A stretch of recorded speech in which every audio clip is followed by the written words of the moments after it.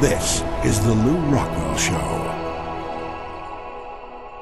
Dr. Walter Block is professor of economics at Loyola University in New Orleans, where he holds the Harold E. Wirth Chair. He's a senior fellow at the Mises Institute, author of hundreds and hundreds of articles, many books, and he has a book forthcoming on the privatization of roads and streets. And Walter, it's always struck me as Americans seem oblivious to how many socialist institutions exist in our allegedly free market society, one of them, of course, being roads and streets. Talk to us a little bit about, the effects of a socialist road and street system and what would be the benefits of making it a private enterprise one. Speaking of road socialism, I was once in a debate with Milton Friedman, and I had occasion to call him a road socialist because he favors government roads, and he didn't like it being put quite that way, but then he sort of saw it, and he's a gentleman. He said, yes, I am a road socialist, and I don't know, I thought that should have ended the debate, but somehow it didn't.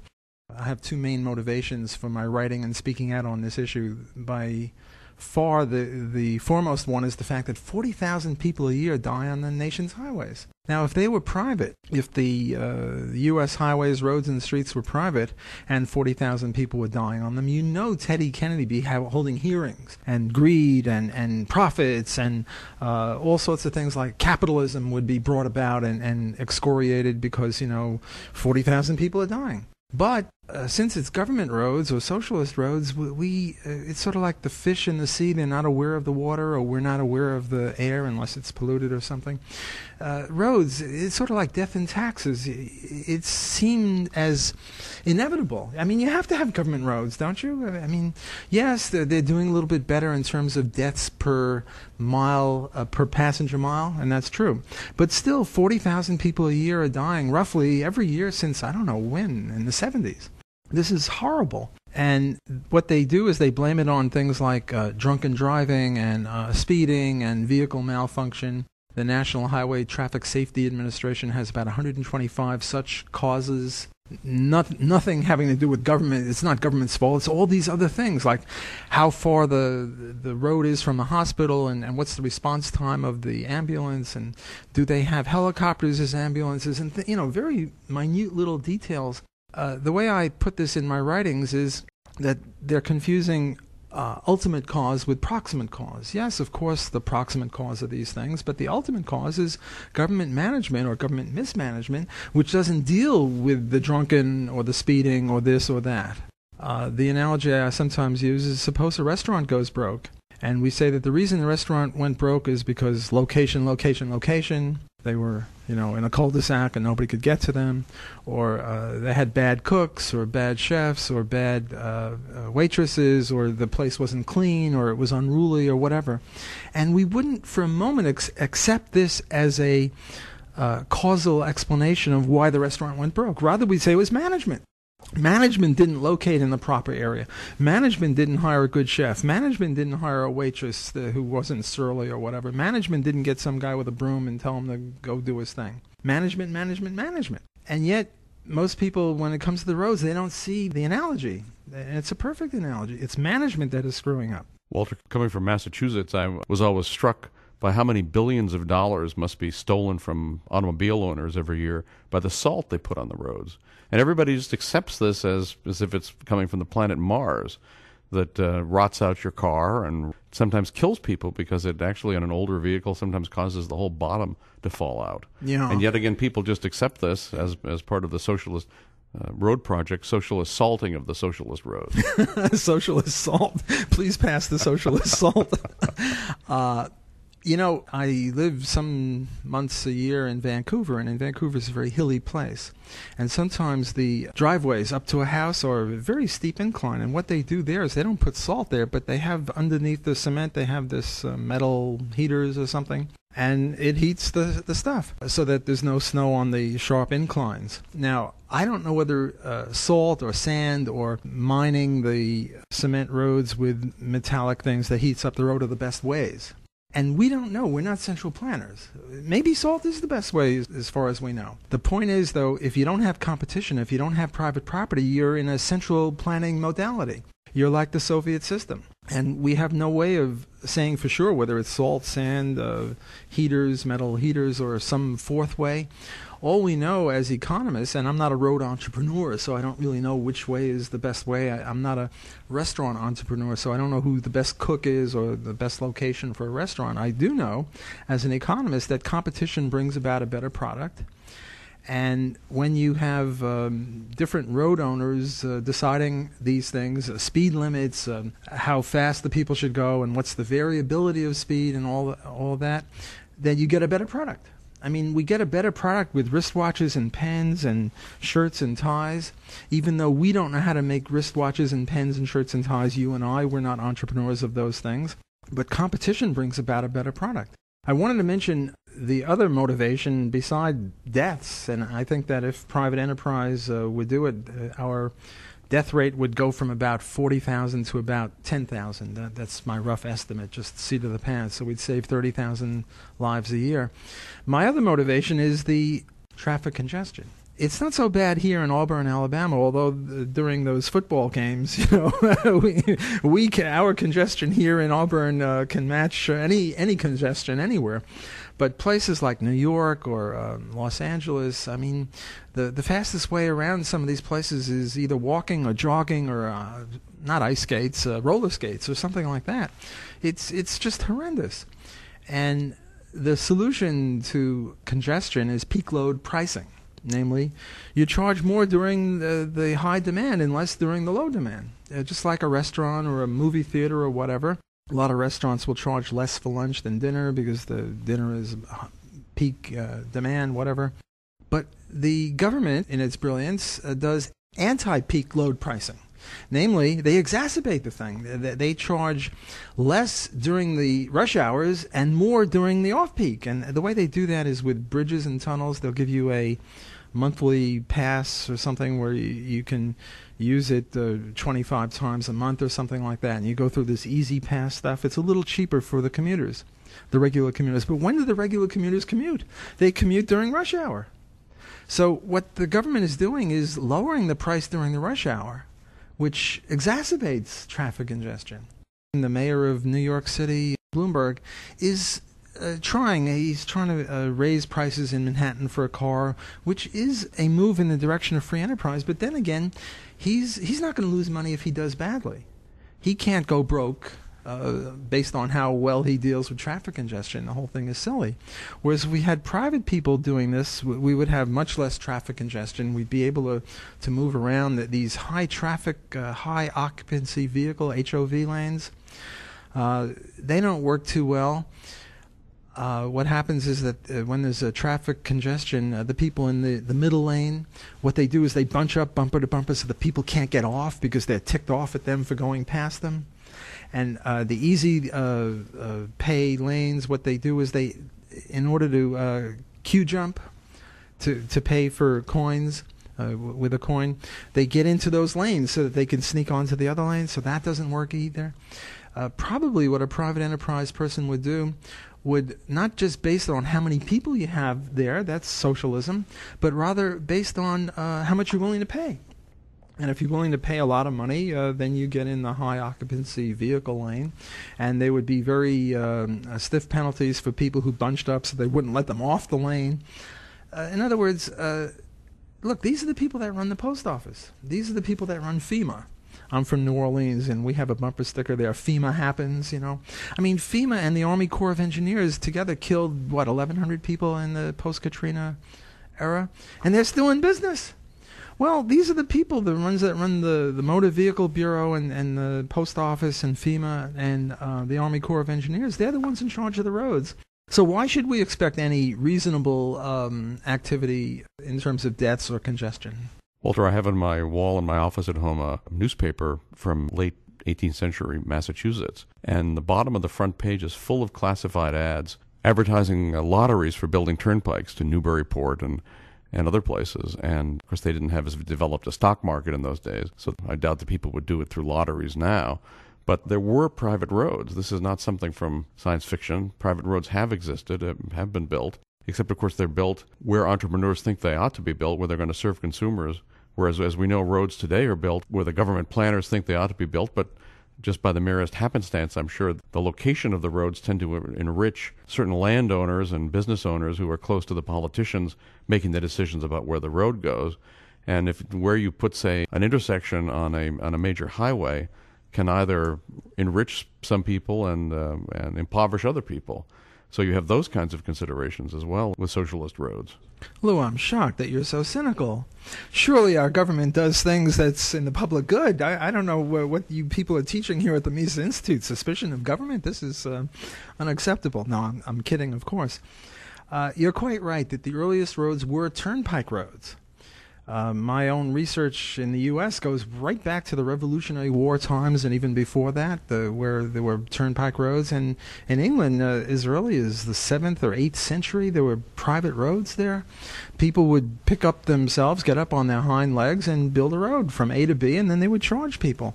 It was a very nice system. Now, this is long before the era of cement or macadam road or tar or anything like that. It was just dirt roads. Sometimes they'd have boards there.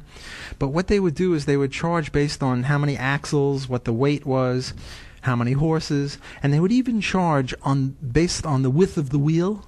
If the wheel was very narrow, think ice skates, they would charge more because you'd put ruts in the road.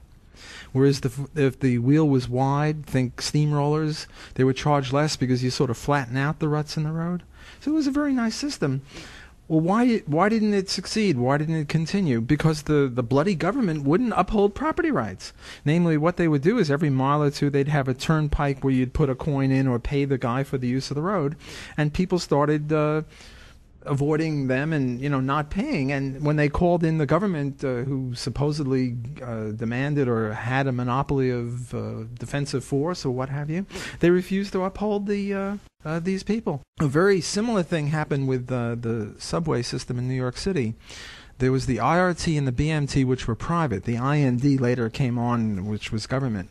And what happened is these were totally private railway systems underground, the subway system in New York City, the IRT and the BMT, and they were charging a nickel apiece, a nickel entry, and they were going to raise it to a dime, and the government said, this is unconscionable, we can't have that. And what they did is, well, I won't say nationalized, but I'll say municipalized, namely the city government took them over, and guess what they did to the fare? You'll never guess, in a million years, they raised it to a dime.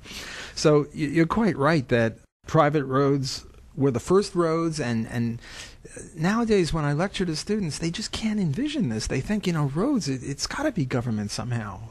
Now, the cynical point that you made, that roads are placed where the politicians want them and where they can benefit from them. One of the most recent cases was this bridge to nowhere in Alaska, where some congressman or senator from Alaska wanted to build this highway to serve, 9 or 15 people in some little hamlet, and the thing would have cost, $1 zillion. Bridges are very expensive.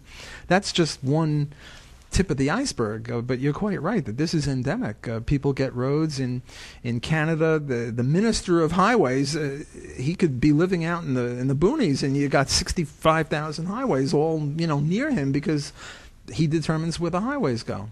I've gotten involved in debates with people who you'd think were free enterprise, and have a reputation as being free enterprise, but aren't really free enterprise, and that is Richard Epstein and Gordon Tullock. These are two people that I've managed to get into debates with, and both of them had to do with eminent domain. The idea that if you want to build a road from A to B, say from Auburn to New Orleans, it's, a 5-hour travel, say 300 miles, something like that. How many people own property between here and there, between Auburn and New Orleans? 10,000, 20, 100,000 people own property. Well, if you're going to build a road, you're going to, a private road, without eminent domain, which only the government can do, namely nationalizing land. The only way to do it is to go through the property of, say, 10,000 people. And there'll be some holdout who will say, not on my land, or sure, you can have my land for a road, but it'll cost you $1 trillion or something like that. And there are various, in my book, my forthcoming book with the Mises Institute, this is one, I think I devote an entire chapter to this problem. How could private roads work without eminent domain? Because eminent domain is just land seizure, and that's hardly compatible with free enterprise. And there are various ways. There are more than one way to skin a cat. There is, yes, the most direct line between Auburn and New Orleans, as the crow flies, but then you can make a little curve here and there. In other words, you could make a northern route or an eastern route or a southern route where you deviate by 1 degree or something and make a sort of a great circle line. I wish I had a blackboard I could illustrate, but I hope that the people out there in radio land will get the idea. Well, then what you do is you have maybe 6 or 8 or 10 paths between the two. Not that you have to go through Florida or you have to go through Montana. That would be too far away. But you can go through Birmingham, or you can go through some other city. Okay, so now what you do is, instead of buying up land, what you do is you buy up options to buy land. So you go to a farmer and you say, "Hey, farmer, I want to buy this land, and how much will you sell it to me for?" And he says, "Oh, $100,000." You say, "Well, I'm not really sure I want to buy it, but I'd like to buy an option to buy it that I can exercise within a year.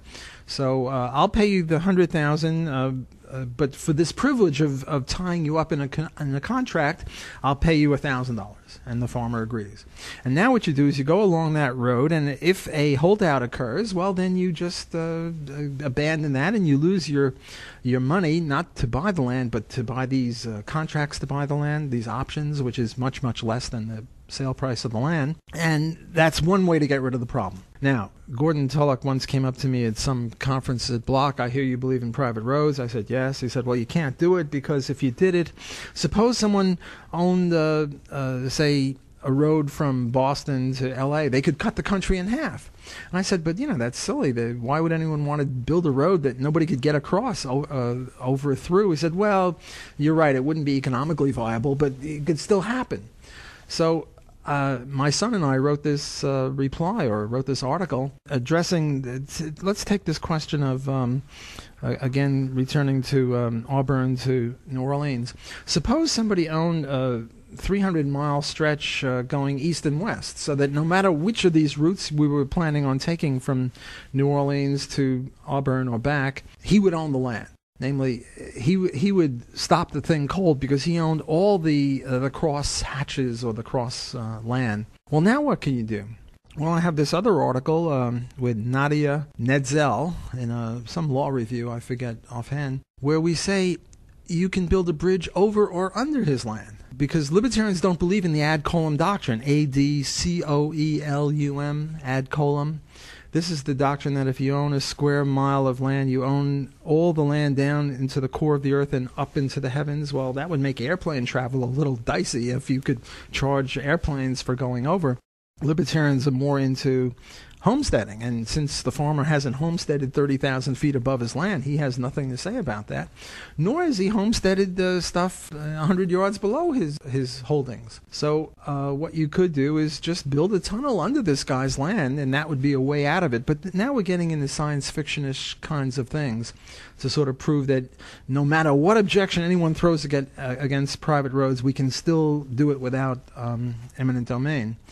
In more realistic circumstances, what would happen is people are reasonable. People don't get to own large swatches of land who are weirdos. What they would say is, okay, look, you can have my land, but give me 1/10 of 1% of the shares of stock of the whole road, or something like that. On the other hand, to get back to science fiction, I have a soft spot in my heart for science fiction objections. I like to overcome them, just take the hard cases to show that the thing is viable. Well, in many big cities, you'll find a gigantic skyscraper, and then there's this little dot of land where it's not part of the skyscraper. In other words, instead of a square or a rectangle, you'll have a rectangle or a square with a little bit cut out. And sometimes there'll be a house there, some old lady's house, and she didn't sell it out. Or sometimes there'll just be a little park, and you know that 20 years ago they finally knocked down the house. In the Soviet Union, you don't have that. You don't have that in any totalitarian country. The U.S., with all of its faults, and there are many, many faults. Somebody introduced last night that there are people from non-rogue states also attending here, although there are plenty of people from the U.S. We are a rogue state in many ways, foreign policy mainly, invading other countries and all.